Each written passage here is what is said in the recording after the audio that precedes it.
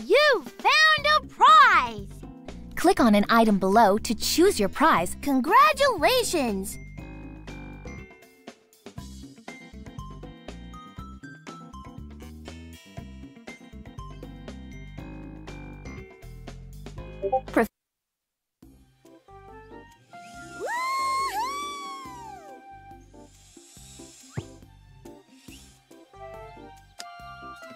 Hi, kids!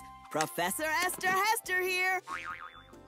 Today, I'm in one of my favorite labs in the whole world, the Great Outdoors!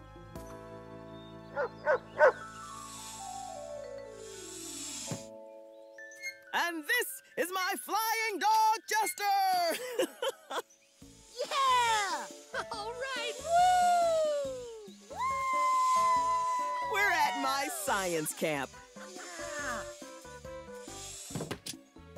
All right, kids, I've got great news and not so great news. The great news is I have all the stuff we need to make s'mores back at the campsite. Yeah!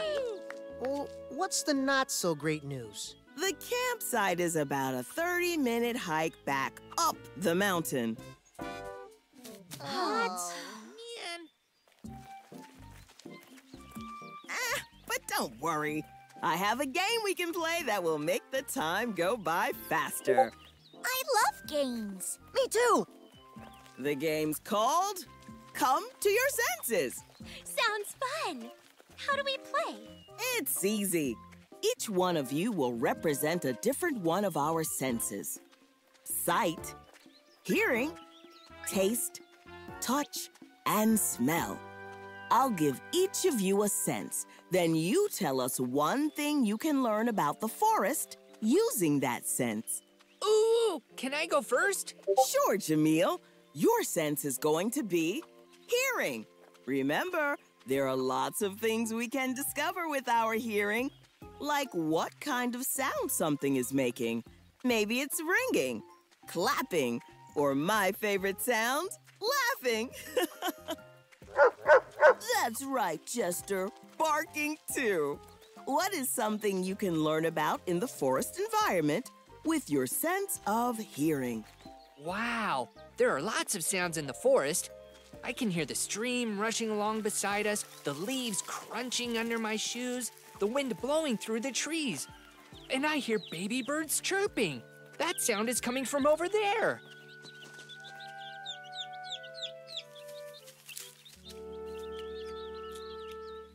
Oh, the baby birds were chirping a lot until their mom came back to the nest with food.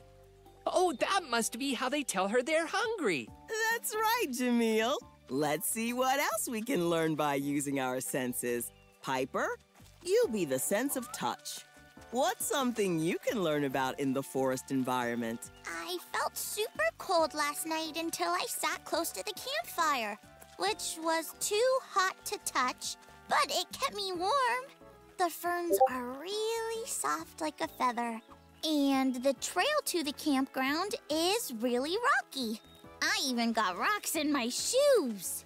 That's because you were dancing all the way up the trail. Oh, these rocks in the stream feel a lot smoother than the rocks on the trail. Why do you think that is? Because the water causes the rocks to tumble over each other, which knocks their edges off.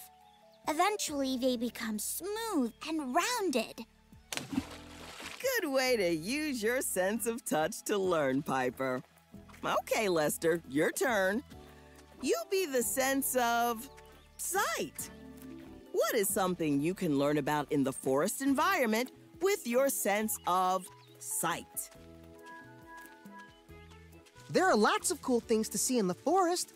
Giant trees, pine cones, boulders, and frogs. That frog has a really neat pattern on its back. That frog must have that pattern so it can hide when it feels threatened by other animals. Or by campers, like you. Oh, sorry, Mr. Frog. Didn't mean to scare you. You guys are really good at this game. Charlotte, you be the sense of smell. What is something you can learn about? Back at camp, I could smell the damp leaves on the ground from the rain. the burnt logs from our campfire, and the red clover plants around the campsite that smelled like honey. And... P.U. What's that smell? Don't look at me! It smells like a skunk! It is a skunk! I can smell it. That smell was awful. I bet it makes other animals run away, too. That must be how the skunk protects itself. Right! The nose knows. Hey, there's our campsite. Yeah! Yeah! Woohoo! See? Our game made the time go by.